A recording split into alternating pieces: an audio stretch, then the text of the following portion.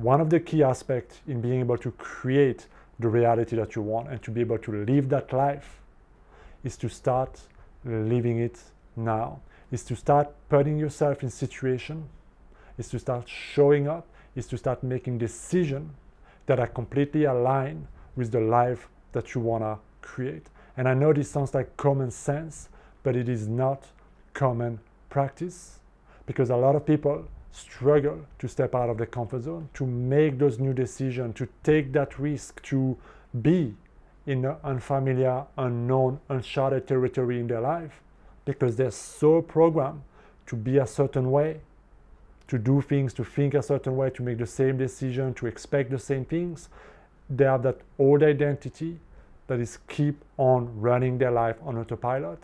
And so people stagnate in their life, perpetuate the same pattern, because they're not able to, one, expand their identity, expand how they see themselves, so that they can start to really visualize and see themselves and feel like I belong where I want to be, right? And two, to be able to, when the intuition leads you somewhere, when you are feeling inspired to do something, when you know I need to make certain changes, to go and do it, especially making those tough decisions, letting some people go, going to new places, trying something new, facing one of your biggest fears.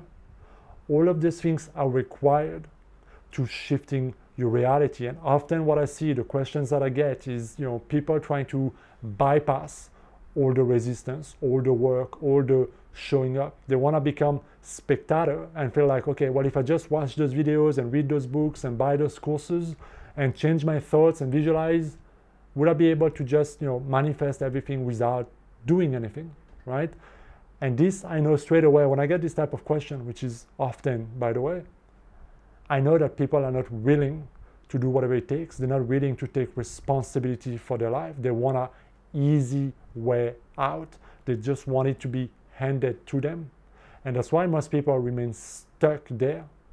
Because with that kind of mindset and attitude, what you sow, you will reap. So you got to ask yourself really clearly, what am I sowing in my life? When I'm afraid to step out, when I'm afraid to take action, when I say I want that thing, but I'm afraid to be rejected, when I'm afraid of what people are going to say, I keep the same old fear alive over and over and over again instead of facing them. What are you really telling to yourself? What are you really telling life? Right? So it's important to understand that, yes, shifting that mindset and changing your thought and visualizing and all those tools to change your inner world is extremely important. In fact, it's the biggest piece of the puzzle, no doubt. But you have to show up once you make that shift in your mind, and to cement that shift in your physical life. It happens through taking the right action, showing up in a new way. I'm going to give you an example. Years ago, I used to, try to really change my relationship with money, which was, really bad, so to speak, right? It was poor, matter of speaking. And one of the things that used to freak me out is to go, to the mall and to go to some of those, expensive shops. And they were not even that expensive in some cases, but I just felt like out of place. I felt like if I go and try things and don't buy them, people will know I don't have the money, or they will look at me and judge me. And it would really, it used to really make me very uncomfortable. And so I didn't go into those shops. But you see, my identity back then didn't allow me to go in those shops, because the image I had, the relationship I had with money and how I saw money and how I saw my self-worth with money and all of that didn't allow me to go into the shop, didn't allow me to make the money to go into the shop and buy certain things I wanted, right? It was a self-imposed limitation. So at some point I got the idea of like, okay, I cannot keep on being afraid to go into those shops. I cannot keep on being afraid and uncomfortable when I go into a shop. My new self, when I was visualizing and so on, I always felt like in place. I always felt like I had the money. I always felt like, it was natural to go into the shop. So I was like, it's time to face that fear. It's time to face the resistance. It's time to show up and fake it till you make it type of vibe, and show up in the shop and learn to express, confidence and worthiness, and I belong here type of thing.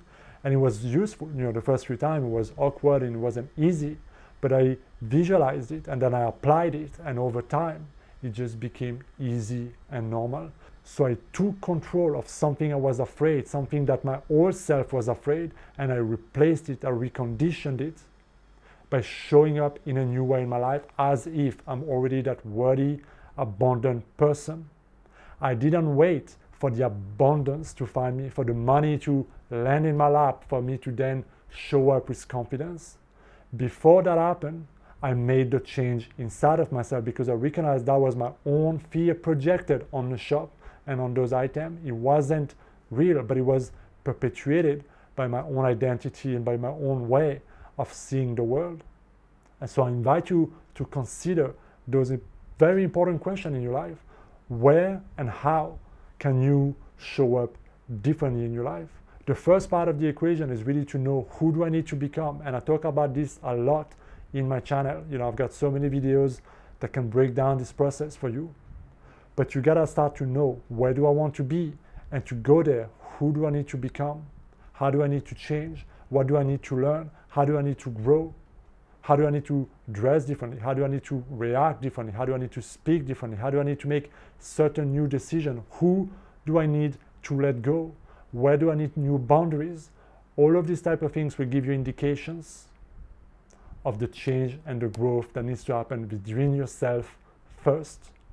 And gratitude, visualization, changing your thought, all those inner games, things we talk about in the channel, are absolutely game changer and essential to craft that new identity.